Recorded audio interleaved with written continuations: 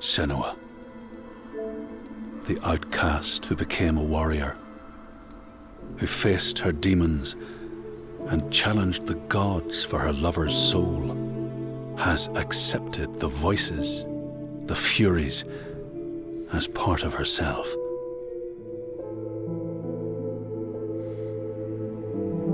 Just like her mother Galena, she was not like other people.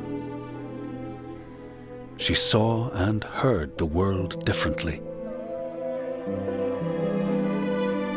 Her father Zynbel told her she was evil, tainted by the sin of her mother.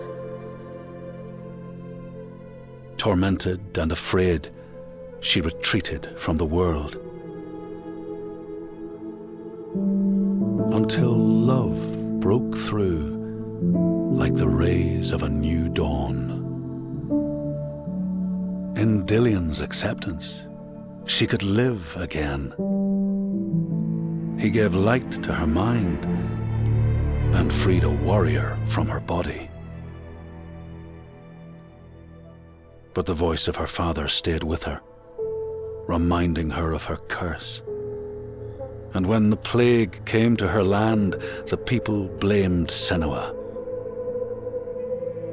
She took her darkness with her, banishing herself to the wilds.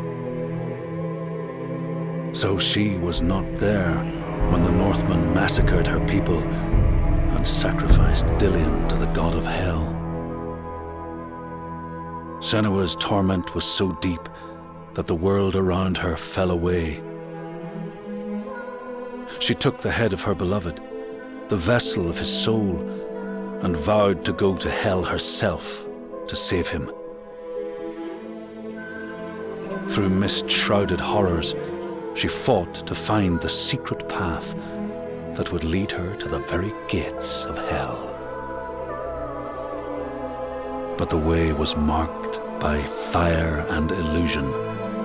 Senua had to fight the gods that guarded these paths and stave off the rot which threatened to consume her mind and end her life.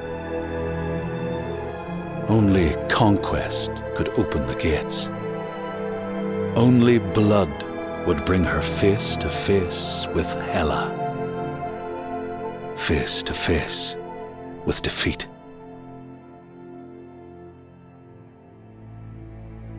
Once again, Senua was engulfed in darkness, lost in a maze of misery and confusion.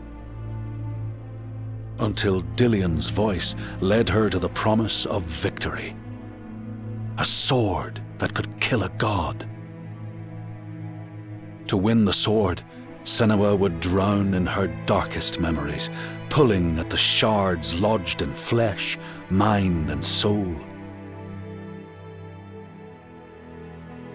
She pressed deeper into the underworld, resisting its grasping hands and deafening cries, until she found her prize before the guardian of Hell's gates. Senua released her rage, a fury that could not be stopped, not by savage jaws, not by waves of warriors, not by the pull of death itself. In defeat and desperation, Senua begged for her beloved's release. But a sacrifice must be made, and burdens cast away. Senua's fate was never in the hands of the gods, but in her own.